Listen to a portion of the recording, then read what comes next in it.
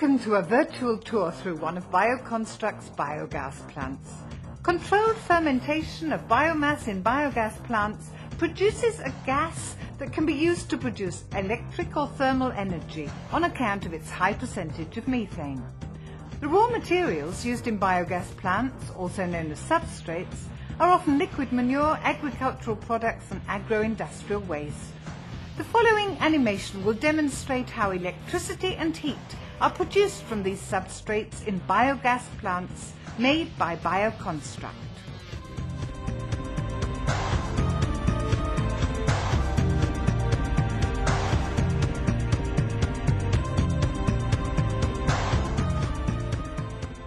This biogas plant uses ensilaged maize as one of its renewable raw materials.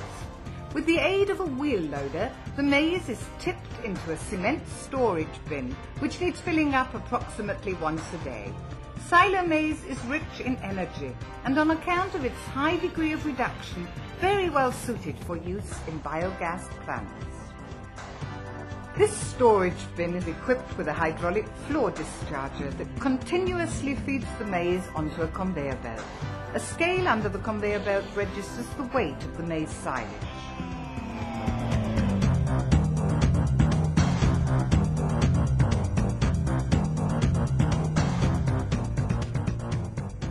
Liquid manure is the most important basic substrate used in this biogas plant. After a short interim storage in the pigsties, it is pumped through pipes directly into the blending pump beside the maize conveyor belt. At the same time, the maize falls off the conveyor belt into this apparatus, which is equipped with 2 mixing rollers. In this way, the maize silage is mixed before fermentation.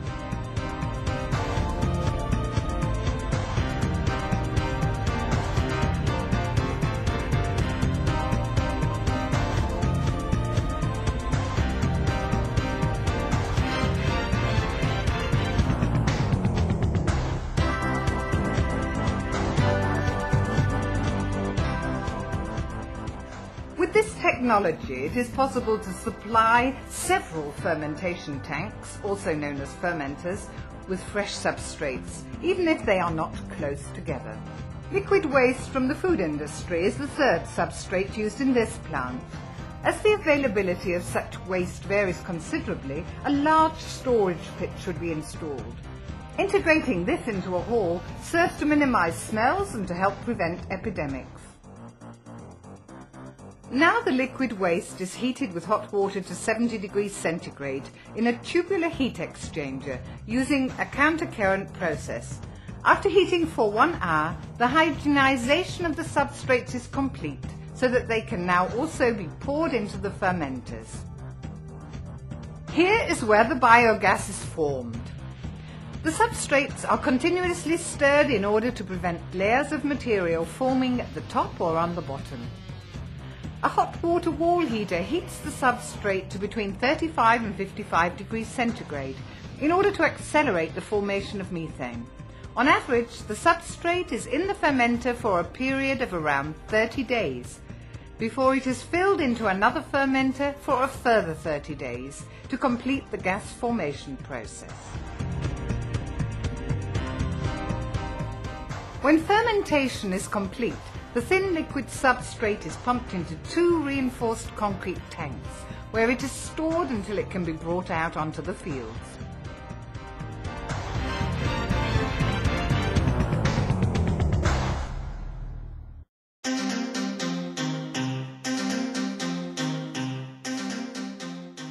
If the fermenters are filled regularly with biomass, are airtight, heated and regularly stirred, the biogas forms within a matter of days. The formation of gas is a complex and delicate process. The organic fats or carbohydrates contained in the substrates are digested by various kinds of bacteria, and this is the starting point for the development of the gas. If the contents are continually stirred, the gas rises slowly to the top of the container. It consists of approximately 50 to 70% methane, coloured green here, and also carbon dioxide, water vapour, hydrogen and hydrogen sulfide. As water vapour and hydrogen sulfide are problematic for the utilisation of the gas later, it is necessary to treat the biogas now.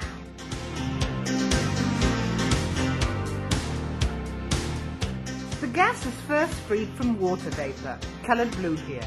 The condensation water is collected in a condensation shaft and pumped out. The aggressive trace gas hydrogen sulfide is now extracted from the biogas in a biological desulfurization plant. By introducing air into the container, certain bacteria cultures are able to establish colonies on the chain. Here they decompose hydrogen sulfide into harmless sulfur and water. The almost unpressurized biogas is then fed into a compressor, where it is brought up to the 70 millibar pressure later required for burning. In order to completely condense any remaining water vapour and to free the biogas from any suspended matter or silicates, the biogas is subjected to a washing and drying process.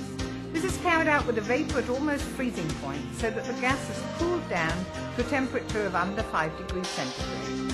In order to control the purification of the gas, the biogas is constantly tested with an online measuring system, which records the amounts of methane, hydrogen sulfide, carbon dioxide and oxygen. This guarantees a high degree of efficiency and security.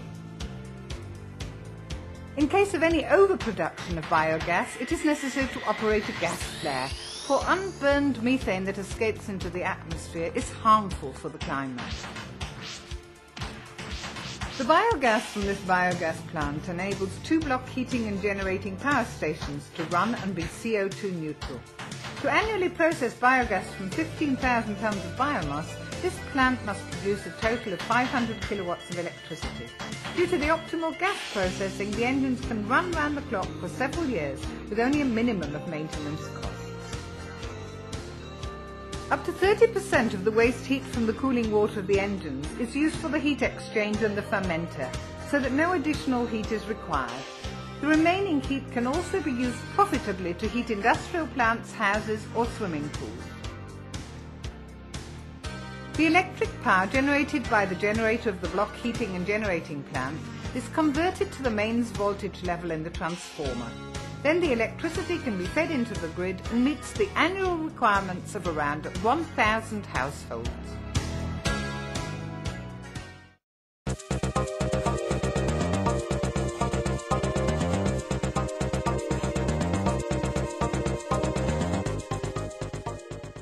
A biogas plant with an annual operating capacity of 15,000 tonnes a year requires 3 to 5 hours work daily.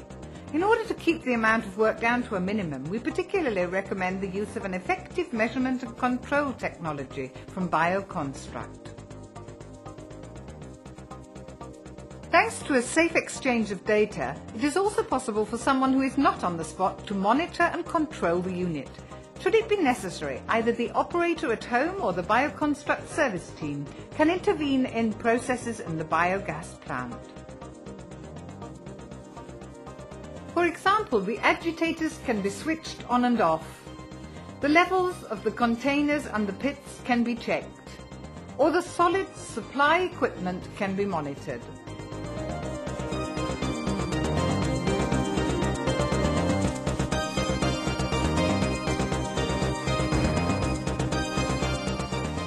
Information about malfunctions or an expensive standstill of the block heating and generating plant can be registered on BioConstruct's service computer or on the operator's mobile phone.